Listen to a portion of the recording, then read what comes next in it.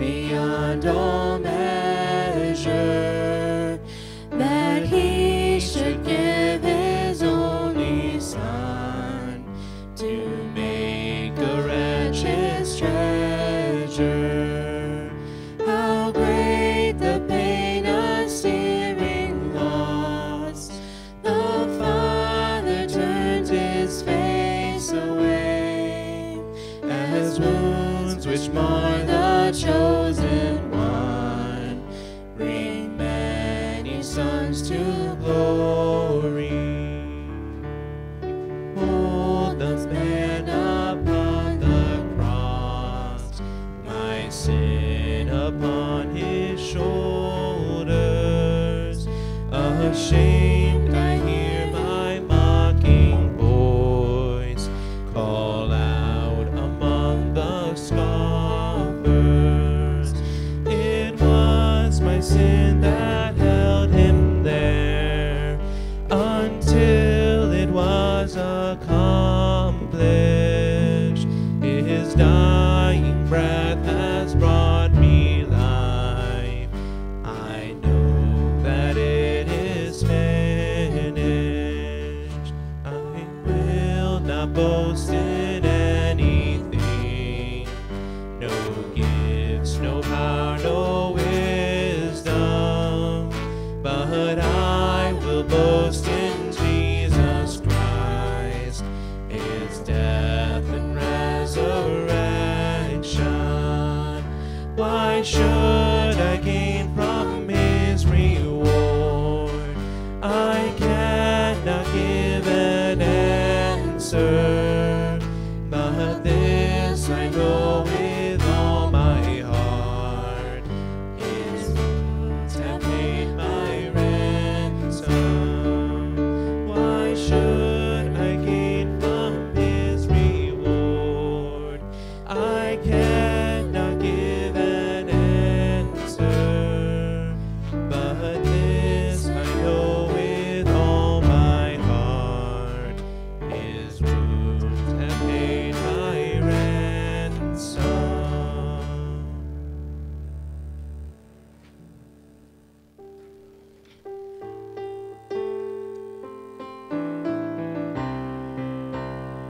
Alone in my sorrow and dead in my sin,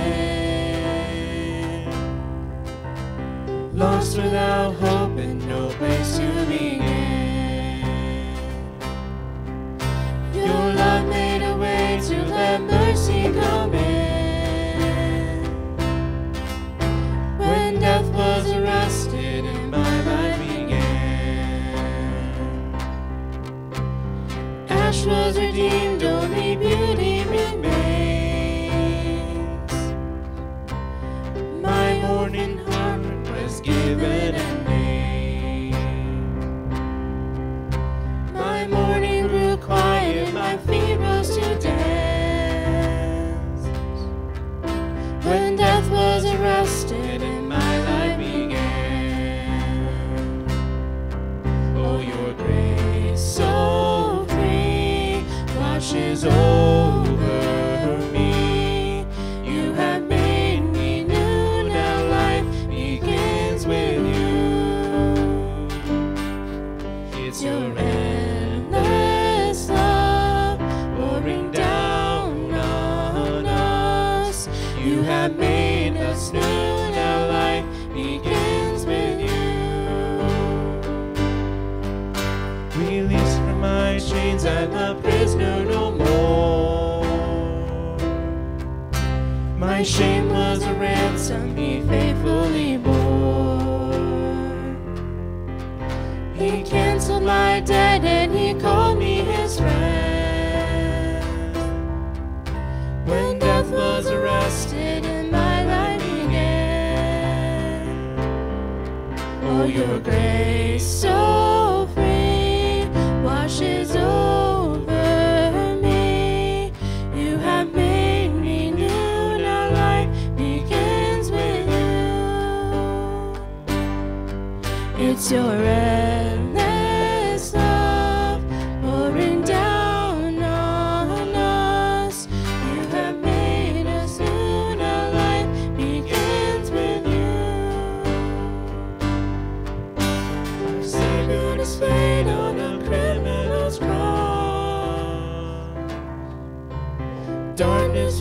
voice of heaven had lost. Then Jesus arose with our freedom in hand. That's the death rested in my life began. Oh, your grace so free washes over me. You have made me new, now life begins with you. It's your endless love pouring down on us. You have made us new, now life begins with you. Oh, we're free, free, forever we're free. Come join the song of all the redeemed. Yes, we're free, free, forever, amen. When death was arrested and my life began. Oh, we're free, free, forever we're free. Come join the song of all the redeemed. Yes, we're free, free, forever, amen. When death was arrested and my life began. When death was arrested and my life began. Dear Lord, we thank you so much that you arrested death, Lord. We thank you so much that you brought us here to this place as a people to come and worship you and for giving us that freedom. And I pray that we would worship you with all our hearts as we go throughout today. We pray this in your name. Amen. Why don't you guys all stand up and greet someone around you quick. Lord, the light of your love is shining in the midst of the dark is shining. Jesus, light of the world, shine upon us. Set us free by the truth you bring on us. Shine on me, shine on me. Shine, Jesus, shine. Fill this land with the Father's glory. Blaze, Spirit, blaze. Set our hearts on fire.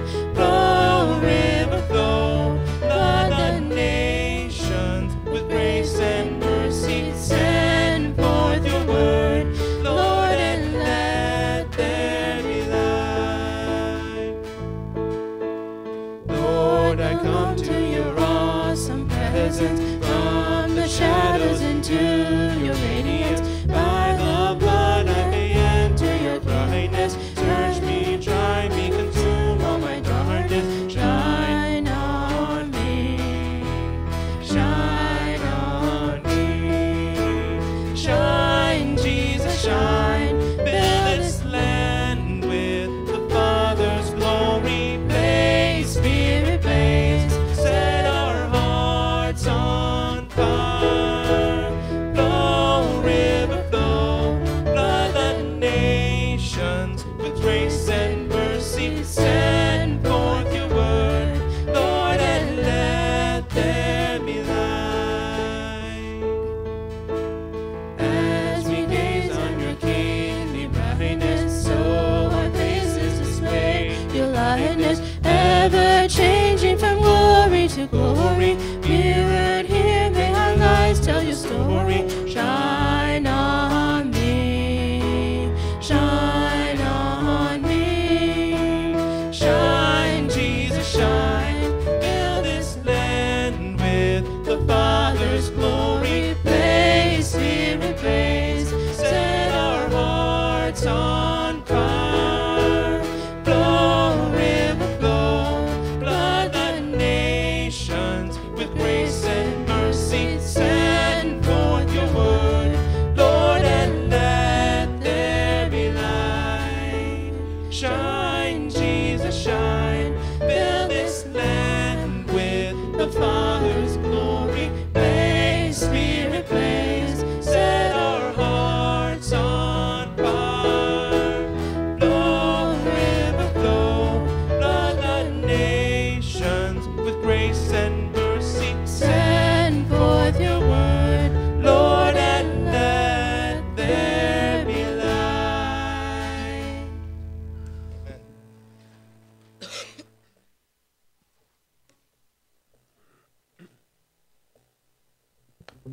Let everything that has breath praise the Lord. Praise the Lord.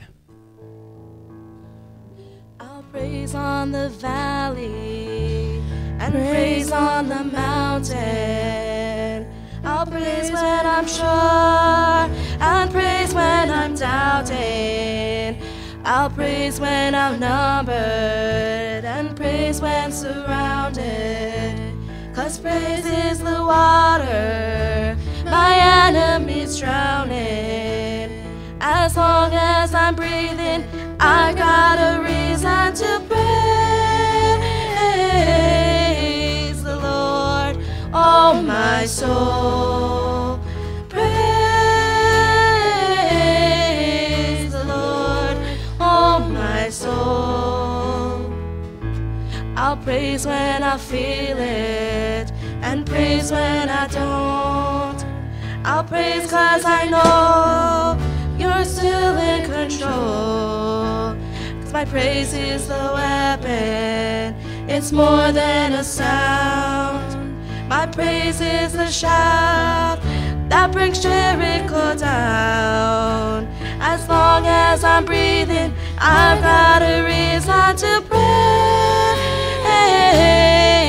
the Lord, oh my soul.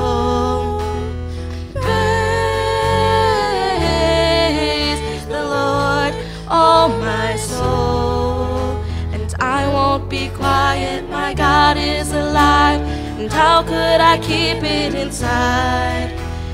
Praise the Lord, oh my soul. I'll praise 'cause you're sovereign, I'll praise 'cause you reign, I'll praise 'cause you rose and defeated the grave. I'll praise 'cause you're faithful, I'll praise 'cause you're true, I'll praise 'cause there's nobody greater than you. I'll praise 'cause you're sovereign, I'll praise 'cause you reign, and praise 'cause you rose and defeated the grave. I'll praise 'cause you're faithful, I'll praise 'cause you're true, I'll praise 'cause there's nobody greater than you. Praise the Lord, oh my soul, and praise the Lord, oh my soul. Praise the Lord, oh my soul. I'm gonna praise the Lord, oh my soul. And I won't be quiet, my God is alive. How could I keep it inside? And I won't be quiet, my God is alive. And how could I keep it inside? I won't be quiet, my God is alive. And how could I keep it inside? I'm gonna praise the Lord, oh my soul. I'm gonna praise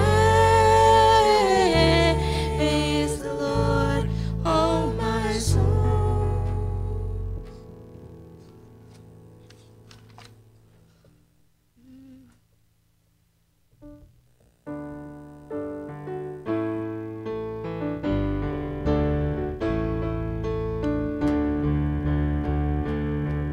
Come set your rule and reign in our hearts again. Increase in us, we pray. Unveil why we're made.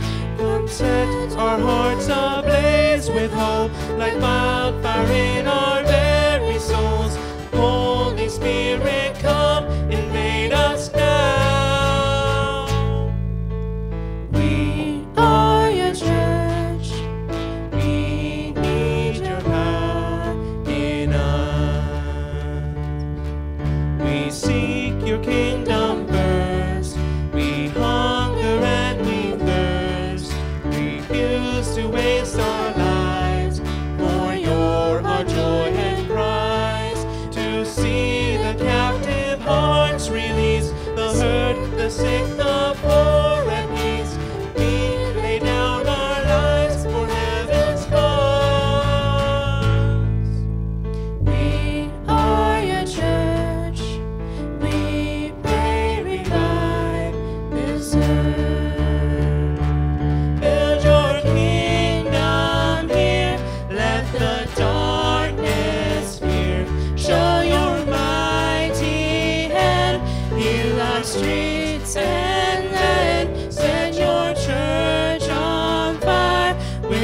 this nation back.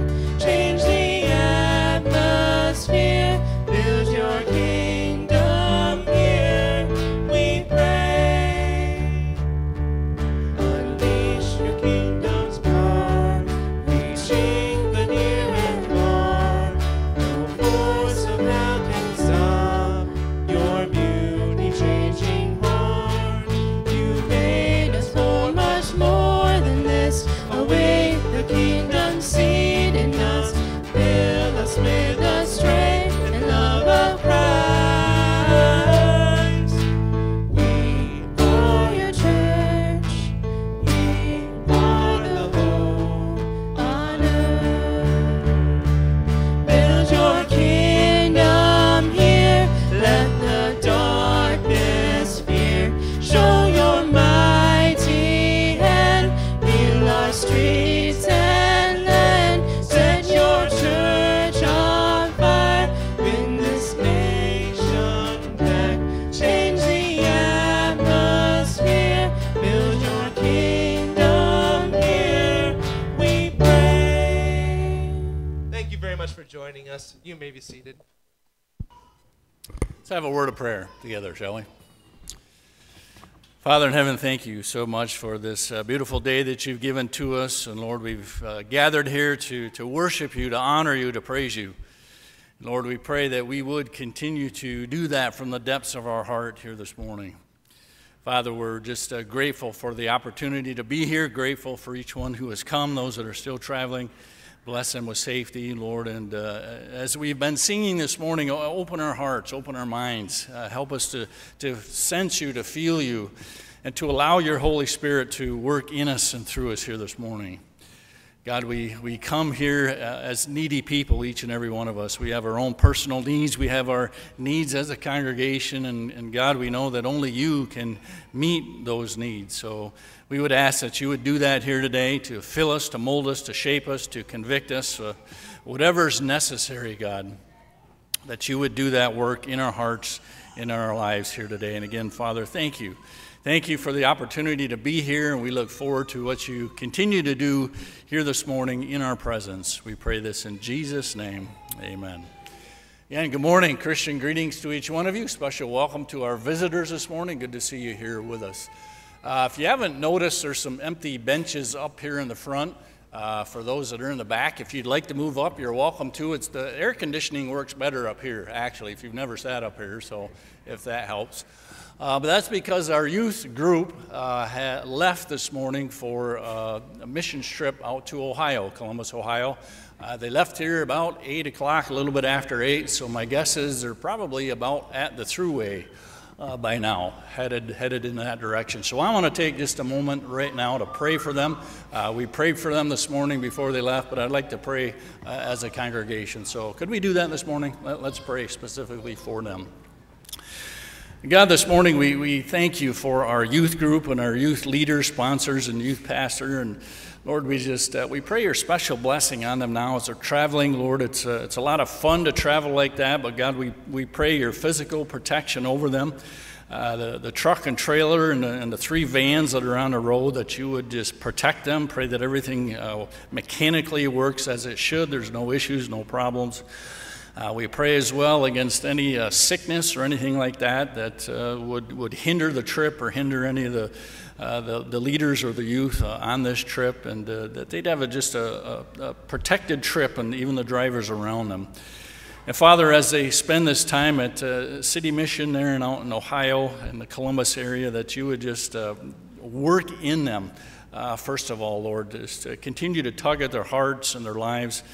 Help them to know that you do truly love them, you care for them, you have gifted them with gifts and abilities, many of them with things that they don't even realize are there. But I pray that they would be exposed in this mission setting, and that you would encourage them along those lines to help others to know you, help others to know Jesus. And Father, just it'll be a wonderful time for them in their hearts and in their lives. And we pray for the people that they will be coming into contact with, Lord, that as well, that they would see your love through the youth group and through the leaders. And just bless all the relationships there as they travel together and as they work together, and as they travel back again at the end of the week, just bless them and make them a blessing. Also pray for the families here at home, Lord. It's hard as parents sometimes to see your child off like that. There's some, maybe some worry, some anxiety about how everything will go, but Lord, just calm those fears, those nerves.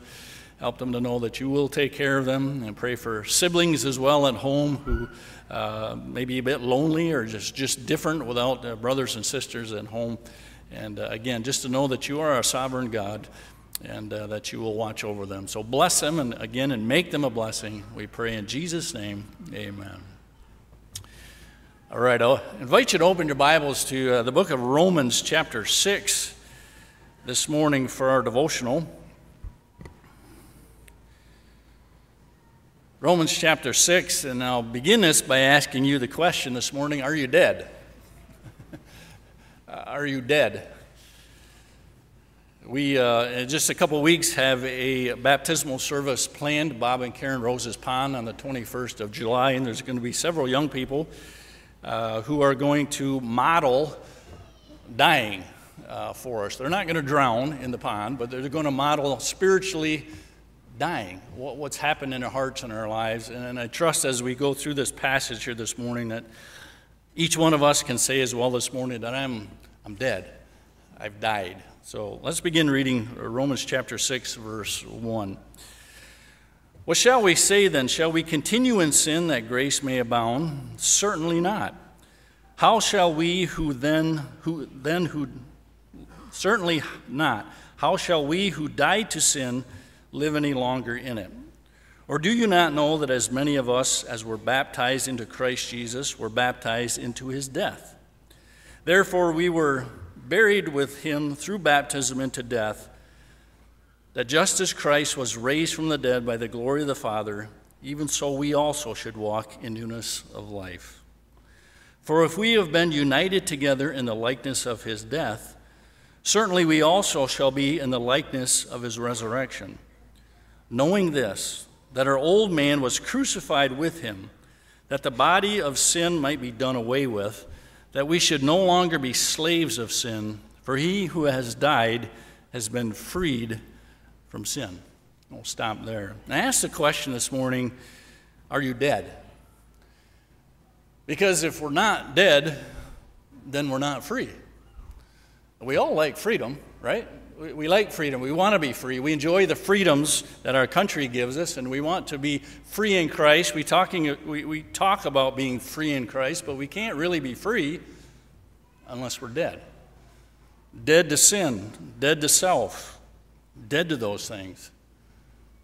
And it's easy to go through life being half dead, being half dead, still hanging on to some of those things instead of completely giving up, completely dying to self. Dying is not fun. Dying is not easy. Dying is hard. But if we're truly going to be free in Christ, if we're truly going to live the abundant life that Jesus has for us and be free, totally free, that can't happen until we're dead. So the challenge to me as I read this and as I share with you this morning is, am I truly dead? Am I dead? Am I dead to sin? Have I died to those things? Have I crucified the flesh and those things that are in it? And when we do that, when we allow God to do that work in our hearts and in our lives, he frees us.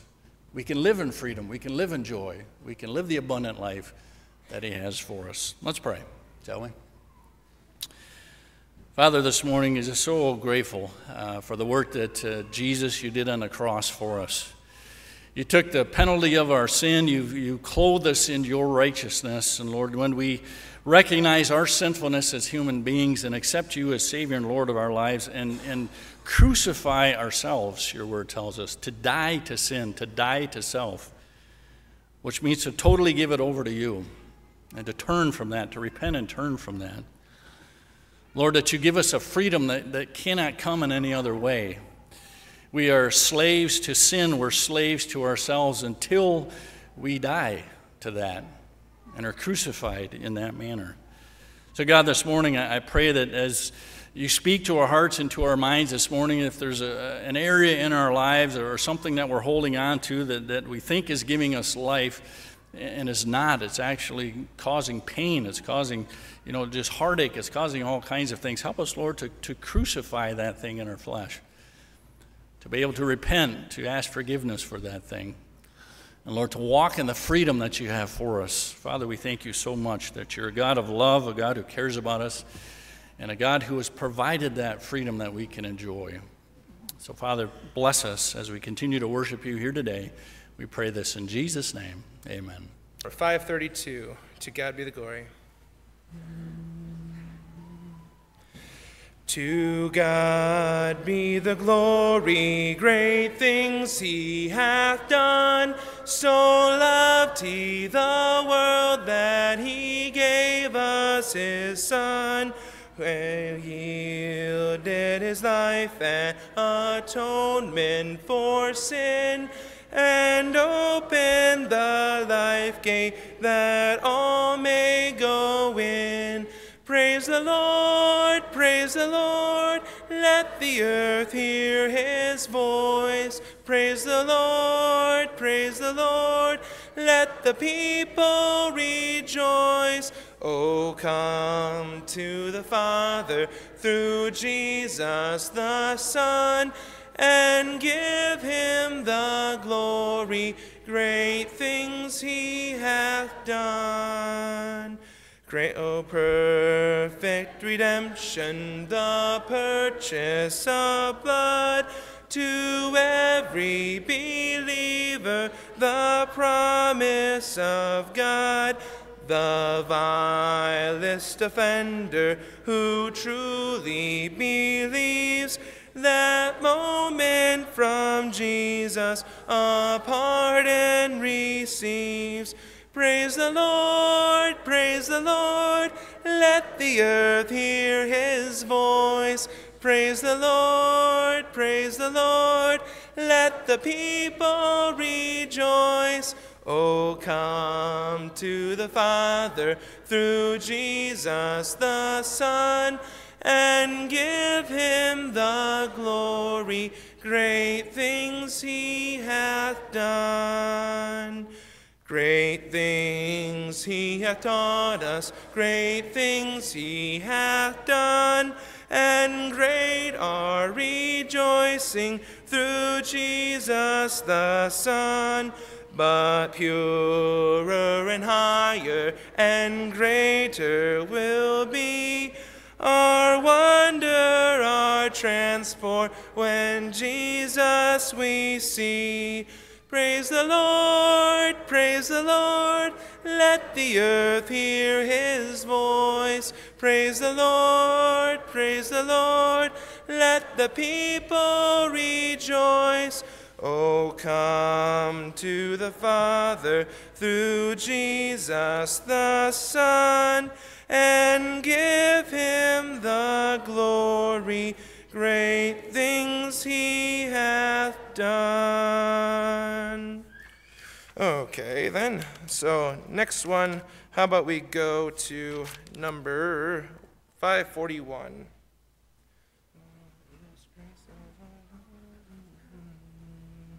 Marvelous Grace, number 541. Marvelous grace of our loving Lord, grace that exceeds our sin and our guilt, yonder on Calvary's mount outpoured, there where the blood of the Lamb was spilled. Grace, grace, God's grace, grace that will pardon and cleanse within. Grace, grace, God's grace, grace that is greater than all our sin. Sin and despair like the sea waves cold, threaten the soul with infinite loss. Grace that is greater, yes, grace untold, points to the refuge, the mighty cross. Grace, grace, God's grace, grace that will pardon and cleanse within. Grace, grace, God's grace, grace that is greater than all our sin. Dark is the stain that we cannot hide. What can avail to wash it away? Look, there is flowing a crimson tide.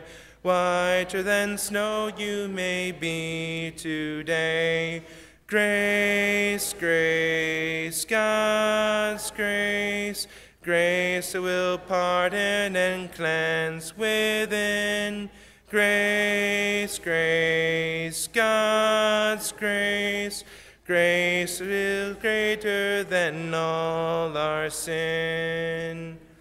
Marvelous, infinite, matchless grace, freely bestowed on all who believe.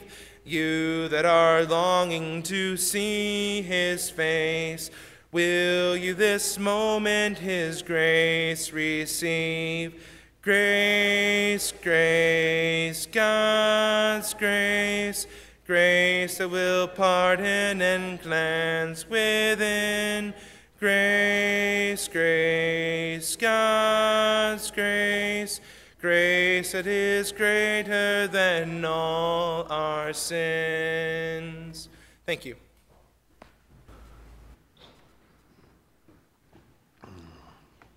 Well, good morning. It is good to be here this morning. It's good to be with you. It's good to be in the house of the Lord, to be able to sing his praises and to be a part of what he's doing and hearing about what he's doing. And I am super excited for the youth, for what they're going to be able to experience and what they're going to be able to do this week, and just the way that God's going to stretch them and use them and push them to get to know him better. And like we talk about, knowing Jesus and making Jesus known. Doing both of them at the exact same time. I am excited for that. And Derek, I find it interesting. You came up this morning and you said, that you didn't have time to put some together, and you were kind of apologizing for the flow. And I thought those two songs were absolutely perfect. And the flow was perfect, and they hit the message that I want to share perfectly. So I believe you were led by the Holy Spirit to pick both of those songs this morning.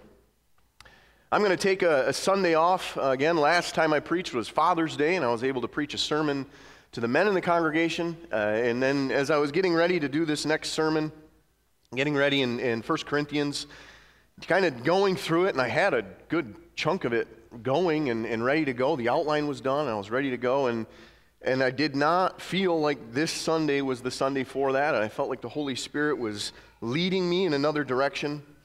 And I have been trying much more diligently to listen to the Holy Spirit in my preparation for preaching. It's easy, especially as you get into a book, to walk through the whole thing, and you can do it methodically, and you can kind of get in a rhythm. You know where you're going next, and you know what you're going to hit next, and then you just completely forget that the Holy Spirit sometimes says, no, wait a minute, I got something else. I want you to share something else. And I felt that very, very presence and very, clearly in my preparation this week. And I felt like the Lord was leading me in a different direction. And as scary as that is sometimes when you're kind of used to doing the same thing and walking through the same thing, when I get an opportunity to be obedient to the Holy Spirit, I need to take advantage of it. So I'm going to do that this morning. I want to bring a message today on forgiveness. Forgiveness. And the forgiveness that I want to talk about this morning is not brother to brother or sister to sister forgiveness, not something that you extend or receive from somebody else who's hurt you or offended you. It is a forgiveness that is completely and utterly not deserved. It's completely and utterly given to us by no merit or no work of our own. The message this morning, the title of this message is all about forgiveness. We're going to be looking at the forgiveness that God gives us through Jesus, through Christ. We think about, sometimes we talk about You know, we know that language, and we kind of know that phrase that we use, that, you know, the Christianese when we talk about forgiveness, and we say, you know, it just feels like the Lord lifted a burden from me, or he took a weight off of my shoulders when he forgave me of my sins. And too often, and I feel maybe I'm speaking to myself, but I don't think so, too often we put that phrase back at salvation. We use that phrase back at the point when we became saved. That point, God took that burden off of me. And we forget about what he does from that point until now. So I want to talk about forgiveness this morning. One of the dangers of this topic is specifically forgiveness, is that it can be very familiar. It can be a topic that we heard about a lot, we know a lot about, or we think we know a lot about. And in a lot of things in life, the things that we are most closely in proximity to, or that we talk about the most, we become the most familiar with, and therefore we take for granted the most. And I think probably our best example of that is in our marriage relationships. It's very easy to take our spouse or our family for granted because we're with them all the time. We know when we wake up, they're going to be here. We know when we go to bed, they're going to be there. We know when we go to work, they're there as well. And they're just expected to be there. And sometimes this concept of forgiveness can be that same line of thinking. We can think, well, we just expect it. It's normal. It's kind of just what we talk about. It's what we think about. But I think sometimes we need to stop and take a look at a topic like forgiveness with fresh eyes and really appreciate what God has done for us. So today we're going to look at 4 aspects of God's forgiveness and hopefully bring this topic to the front and center of our minds and our lives for the week coming up and hopefully for a longer time frame than that. But the first aspect of forgiveness I want to look at this morning is that the forgiveness that God gives is given in its freeness. And we see this if you want to turn to Romans chapter 3. We're going to look at verses 19 through 26. We're going to be jumping around to different verses today. I don't have one text that we're going to be walking through, but we're going to be looking at a number of verses. Each one of these points will have at least one verse or a few of them that we're going to look at, and we're going to look at what this whole idea of forgiveness is. And the first one is its freeness. Romans chapter 3, verses 19 through 26. Paul writes this: "Now we know that whatever the law says, it speaks to those who are under the law, so that every mouth may be stopped, and the whole world may be held accountable to God. For by works of the law, no human being will be justified in his sight, since through the law comes the knowledge of sin. But now the righteousness of God has been made manifested apart from the law. Although the law and the prophets bear witness to it, the righteousness of God through faith in Christ Jesus for all who believe. There is no distinction, for all have sinned and for all have fallen short of the glory of God, and are justified by his grace as a gift through the redemption that is in Christ Jesus, whom God put forward as a propitiation by his blood to be received by faith. This was to show God's righteousness, because in his divine forbearance he had passed over former sins. It was to show his righteousness at the present time, so that he might be just and the justifier of the one who has faith in Jesus." Now, this text alone, there is a whole set of messages. What an amazing text in really fleshing out this concept of what it looks like to be forgiven of our sins. But what I want to pull out of this text and really look at deeply is the fact that in Christ, our forgiveness is free. It's free. You have done absolutely nothing to earn it. You've done absolutely nothing to deserve it. It's been given to you freely. And it says here in verse 24 that we are justified by his grace as a gift. Again, the song that Derek led, marvelous grace, the wondrous grace of our glorious Lord. Now, just because forgiveness is a free gift doesn't mean that it didn't cost anything. I've always heard the phrase, there's no such thing as a free lunch. That's the same thing that's true about forgiveness. The forgiveness that we receive through God in Christ was not a free price. It didn't cost nothing. And it's super clear here at the end of verse 24 and into verse 26 that it was the costliest of prices that needed to be paid so that we could have access to it freely. It says in verses 24 through 26, and are justified by his grace as a gift through the redemption that is in Christ Jesus. And then in verse 25, this is the key to this whole text, whom God put forward as a propitiation by his Christ's blood to be received by faith. To be received by faith. You see, the forgiveness that you have cost Jesus everything. Everything. It cost him excruciating pain. It cost him his life. And most importantly, and I think the one that was the hardest for Christ to bear, was that it cost Jesus his sinless position before the Father on the cross. When he looked at his Father and he said, my God, why have you forsaken me? It was because of the weight of the sin, the fact that Christ became sin for us, that God could not look at him, that he could not be in the presence of his Father. And there's a word in this section that we don't use very often in our culture today, and it can tend to be used specifically in the church, but I think it really needs to be understood, and that is the word propitiation. Propitiation. Now, what does this mean? What does this word mean? Well, simply put, propitiation means the turning away from anger by the offering of a gift.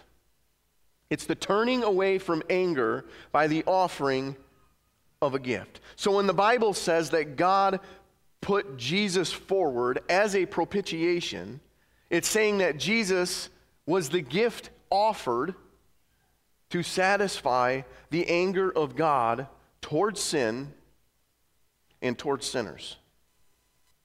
Towards sin and towards sinners. And yes, God is angry with sin, and God is angry with sinners. He is.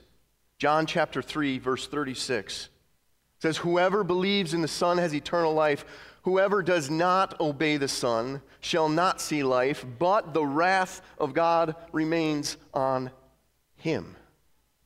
Ephesians chapter 5, verse 6 says, let no one deceive you with empty words, for because of these things the wrath of God becomes upon the sons of disobedience.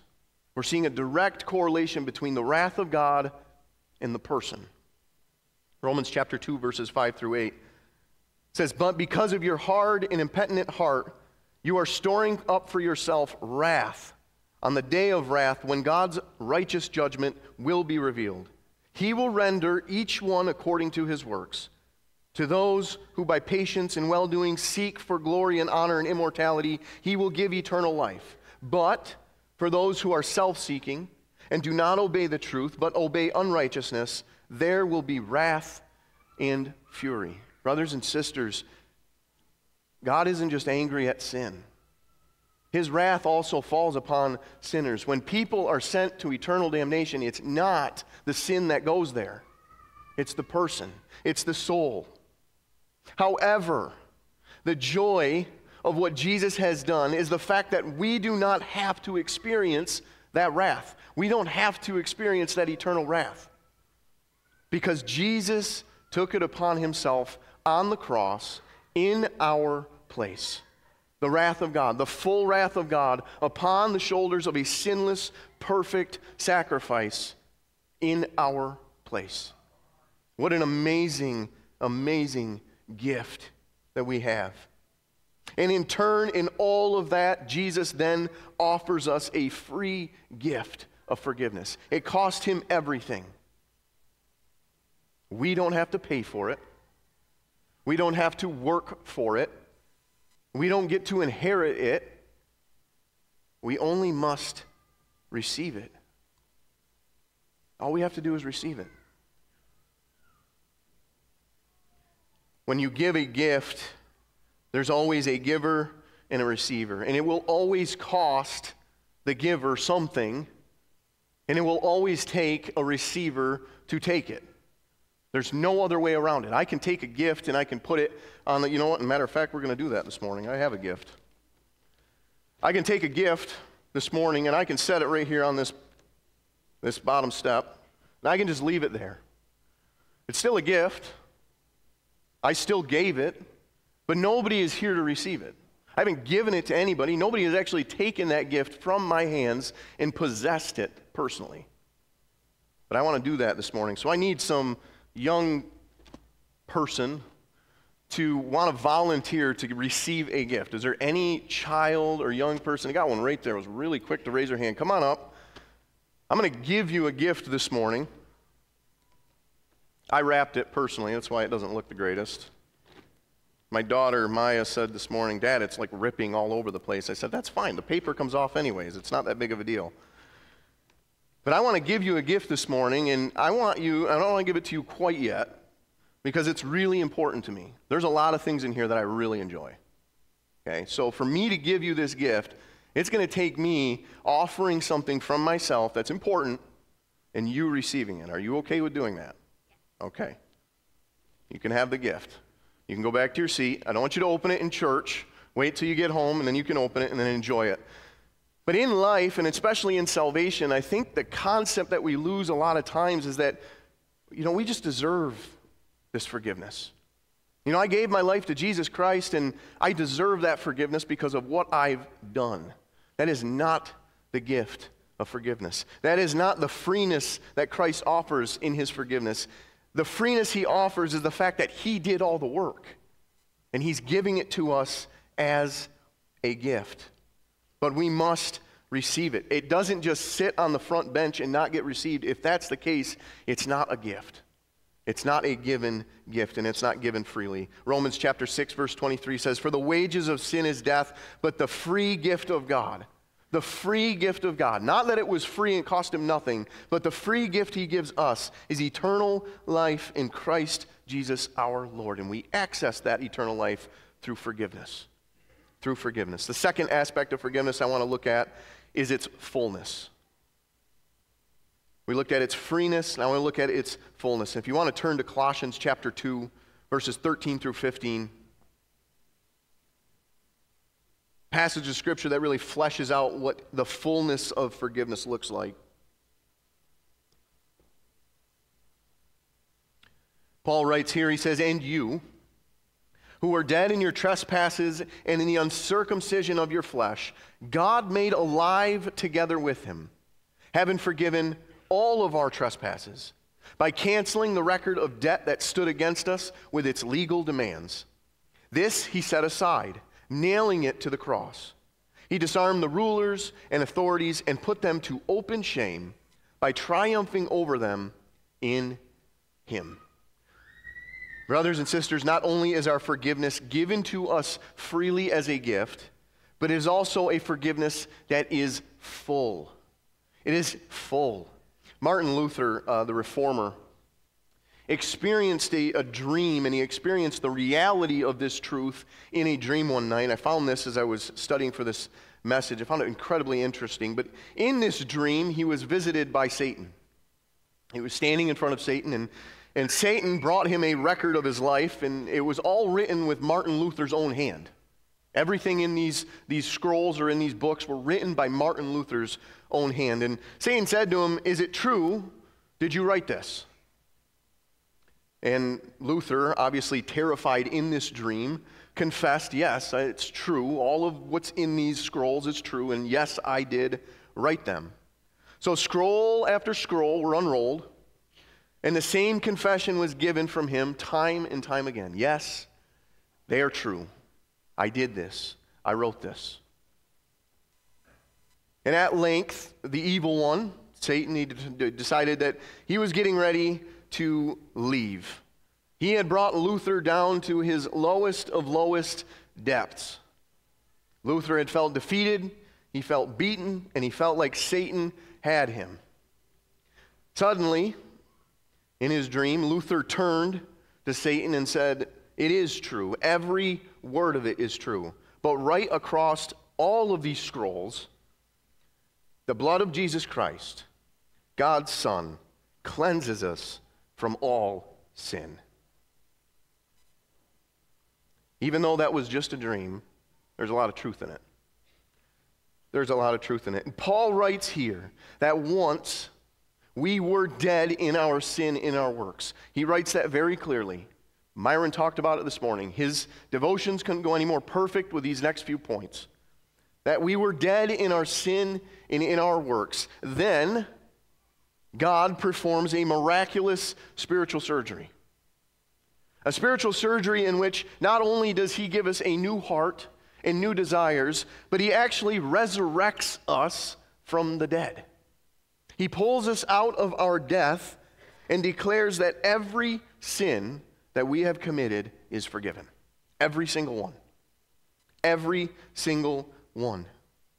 And if that doesn't get your blood going, there is nothing that will. The fact that Jesus Christ declares us righteous, fully righteous. Not partially righteous, not you're going in the right direction righteous, not you might get there someday righteous. You are fully forgiven from your sin. And there is nothing that Satan can accuse you of that isn't covered completely by the blood of Jesus Christ. And I will say this very clearly, that if you are being accused, and if you feel like you're being attacked over sin that you have committed, that you have given to Christ and is covered under the blood of Jesus, it is not Jesus that's telling you this. It's the enemy. Look at verse 14. This record of debt. There's a record of debt. Each one of us has a record of debt. And we had a record of debt that was against a holy, just God. It's our sin against a holy and just God. And then he moves on and he talks about the legal demands of that. And what is the legal demands of our sin? It's death. It's death. This is what we all deserve, and this is what we all should get. This is what we deserve. Paul makes it very clear. But God, and you find this in Ephesians chapter 2, verses 4 and 5. But God, being rich in mercy, because of the great love which he loved us, even when we were dead in our trespasses and sins, made us alive together in Christ. By grace you have been saved. And this grace and forgiveness is full, with no limits and with no boundaries. Now, there's a whole other sermon that goes along with this point, but it's not going to get preached today. And Paul addresses this back in Romans, where he talks about not sinning so that grace can abound. This forgiveness and fullness does not give us an excuse to continue doing wrong things because, well, we're just going to be forgiven. That's not the case. And that's not what he's talking about here, and that's not what I'm trying to get across.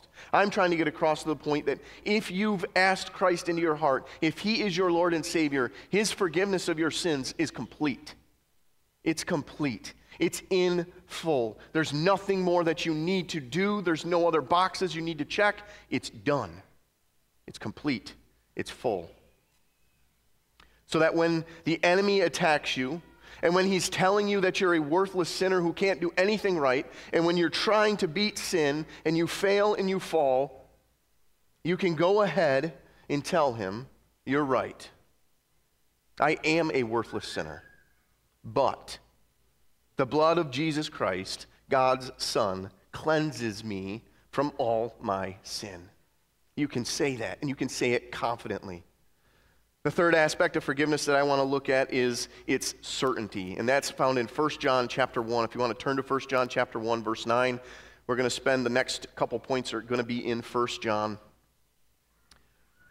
1 John chapter 1, verse 9, the certainty of our forgiveness says, if we confess our sins, he is faithful and just to forgive us our sins and to cleanse us from all unrighteousness. All of it. One of the biggest hurdles I think that we have to get over sometimes as a Christian is whether or not we are really forgiven, or if when we confess, if it actually does anything, or if we just feel better.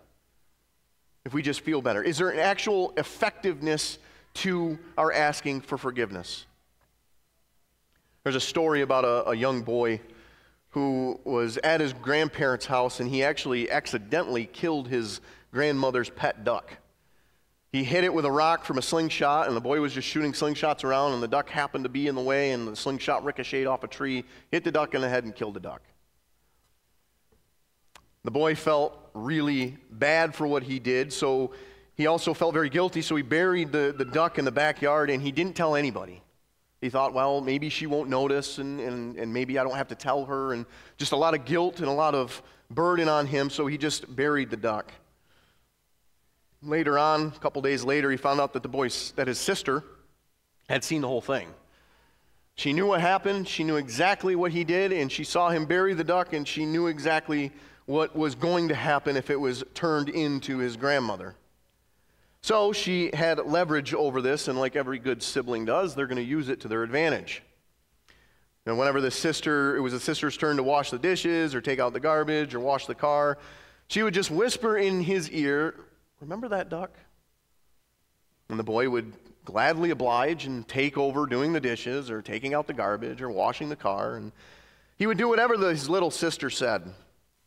And there is, at some point, a limit to that kind of stuff. And finally, this boy had enough. He was done. Like, you know what? It's got to be better than just doing what my sister tells me to do all the time. It's got to be better than having her lord it over me constantly.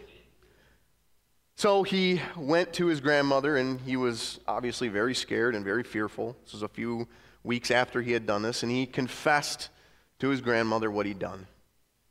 And to his surprise, she gave him a big hug, and she thanked him.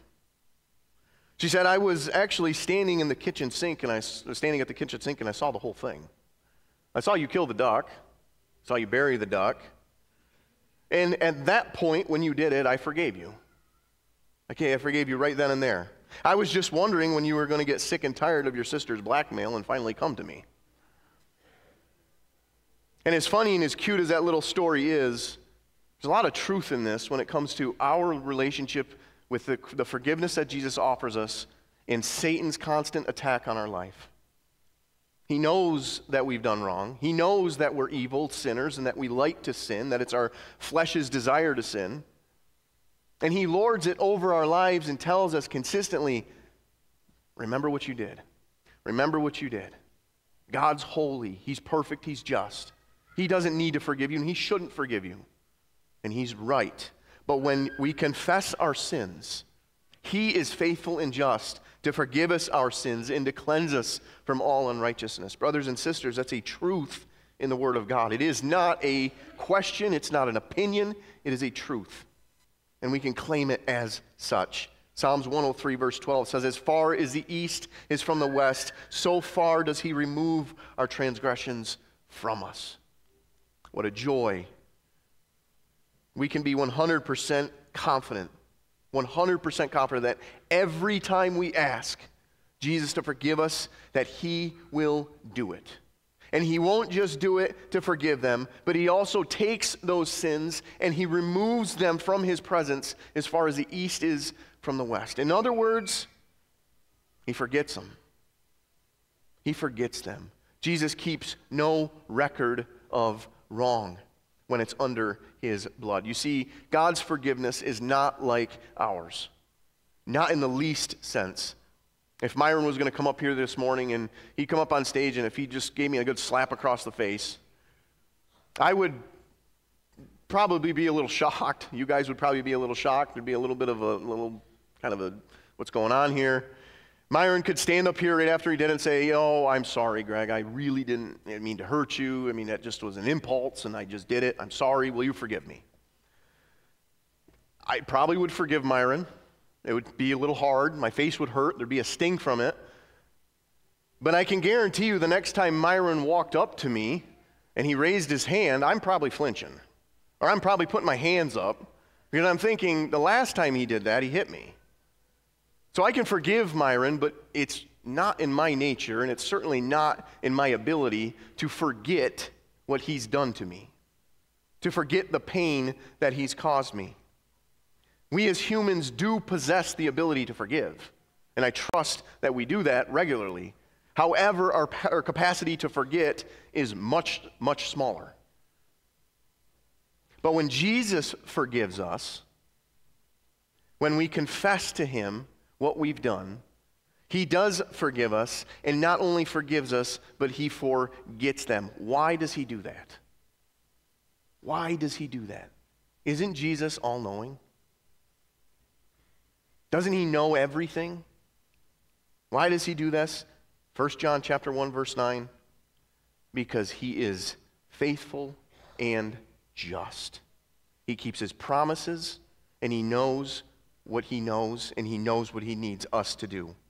And praise God for his faithfulness and his justice.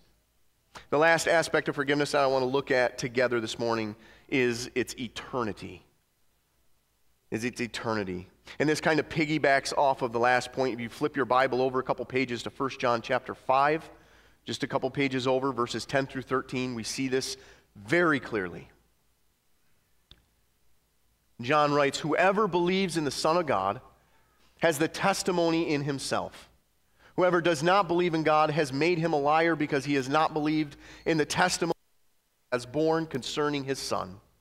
And this is the testimony, that God gave us eternal life, and this life is in his Son." Verse 12, "Whoever has the Son has life. Whoever does not have the Son of God does not have life. And I write these things to you who believe in the name of the Son of God." Why? "So that you may know that you have eternal life." The forgiveness we receive from Christ does not just benefit us in the here and now. Yes, it's good to know that when we sin against a holy God, he forgives us. He forgives us fully, and he forgives us with a certain aspect. But it's also eternal. It's an eternal forgiveness as well. When he talks about as far as the east is from the west, there's an eternality to that. They never meet. You can go as far east, you can go as far west. They're never going to come back together. There's an eternality to the forgiveness of God. It doesn't wear off, and it doesn't fade with time. Jesus doesn't just forgive us today and hopefully over time it stays forgiven. No, Jesus forgives us eternally. When we ask for forgiveness for our sins, they are gone forever. They are gone forever. It's as fresh and new today as it was when he shed his blood on the cross. And guess what? Guess what? It's never remembered, and it's never brought back up by him to your account. Never. It's gone. It's gone, it's removed, and it's never coming back. It's kind of like, and probably it's a poor way to describe it, but it's the only way I could think of. It's kind of like when you have a calculator in your hand and you're typing in numbers and you're trying to get to the right answer, and you hit times, and then you do the next number and you hit the wrong number. And you hit clear. What's it do to those numbers? They're gone. You can't get them back. There's no way to get those same exact numbers that you just typed in back. They're gone forever. And that's really an illustration of what Jesus does. When he hits the clear button on our sins, they are gone forever, eternally, never to come back on your account. Corrie ten Boom says this about the eternal nature of God's forgiveness. And if anybody knew and anybody has heard of the story of Corrie ten Boom, you know she understood forgiveness to a deep extent. She said this: God takes our sins, the past, the present, and the future, and then dumps them into the sea. And then he puts up a sign that says, "No fishing allowed." No fishing allowed. And what a concept for us to grasp. Brothers and sisters, we can live a life of victory if we understand forgiveness. If we're not constantly battling our own thoughts and memories of what's been going on, and we understand that Jesus Christ has forgiven us our sins freely, in full, with certainty, and eternally, when we understand that, we can live a life of victory. But we must have a biblical understanding of forgiveness in Christ. It cannot be based solely on our human understanding of forgiveness or even on our feelings of forgiveness. You know, there's sometimes we ask for forgiveness for things, and even in human relationships, and you're like, I really don't feel forgiven. You know, I asked them for forgiveness, but they didn't really sound real like, yeah, it's okay. It didn't really sound like they forgave me. It's not like that with Christ. When we ask God to forgive us our sins, He does it. He does it completely, and He does it perfectly. But you know what? You don't have that forgiveness if you don't know his Son. It's impossible. You can work your entire life. You can think you're doing the right thing. You can even ask for forgiveness from God, but if you don't know his Son, if it's not his Son's blood that has forgiven you of your sins, it doesn't work. It doesn't work.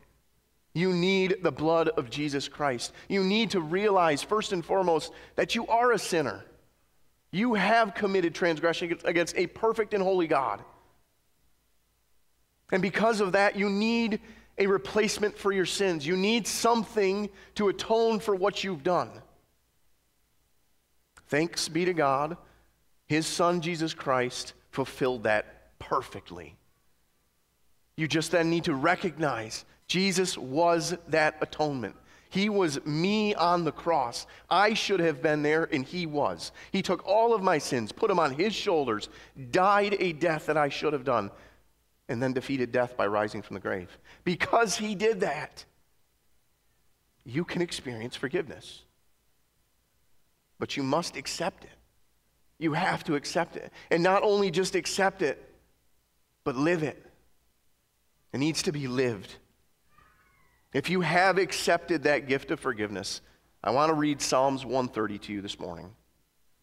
If you haven't received that gift of forgiveness, if you're still living in doubt and fear of meeting a holy and perfect God on the day of judgment, listen to this psalm as well, because you can have this. Psalm chapter 130, just listen to this. Out of the depths I cry to you, O Lord.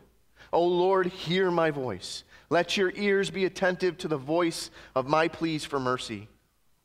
If you, O Lord, should mark iniquities, O Lord, who could stand? But with you there is forgiveness, that you may be feared. I wait for the Lord. My soul waits. In his word I hope. My soul waits for the Lord more than a watchman for the morning, more than a watchman for the morning. O Israel, O Naumburg, O, put your name in this place. Hope in the Lord. For with the Lord there is steadfast love, and with him is plentiful redemption. And he will redeem Israel. He will redeem you from all your iniquities. Are you living in forgiveness this morning? Are you walking in victory because of the love and grace and mercy of Christ and the work that he's done in your life? Because it is free. His forgiveness is free. It's given to us freely. It is full. We don't have to question if there's a sin that was covered or if there was one too big. It is certain. He will do it. He is faithful and just. And it's eternal. Because of that amazing forgiveness, there will be a day that we can stand in front of our Lord and Savior Jesus Christ. And we can say, all these sins are covered by the blood. Let's pray. Father God, we thank you this morning. Thank you for the blood of Jesus Christ. Thank you for the forgiveness that we can have through that blood. Lord, we don't deserve any of it. We deserve death. We deserve sinful separation from you. But because of your great mercy, we can have that forgiveness. Father, I ask this morning that as we've delved into this topic of forgiveness, I know we've just scratched the surface. But I ask you that you would reveal to each one of us if we're walking in that forgiveness. Lord, I pray for those here that have not received that forgiveness, that don't understand the magnificent and amazing freedom that we can have in Christ. I pray that your Holy Spirit would work on their hearts. I pray that your Spirit would begin to show them and minister to them how much they're loved. Loved so much that a perfect, sinless sacrifice, your Son, would take their place on the cross, a place that they deserved, just so that they can have freedom and forgiveness. Father, I pray for each one of us here that have experienced that forgiveness. I ask that we would have a fresh and new thankfulness for it. I ask that as we go about our weeks, as we interact with those around us, that we would live and act in love in a place of freedom because of what you've done for us. God, teach us, mold us, and make us into the people that you want us to be. Help us to be lights. Help us to know you, and help us to make you known. Thank you, Father, for this time, and I pray a blessing upon each one here.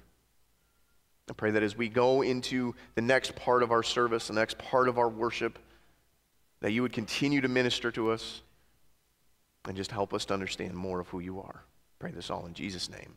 Amen.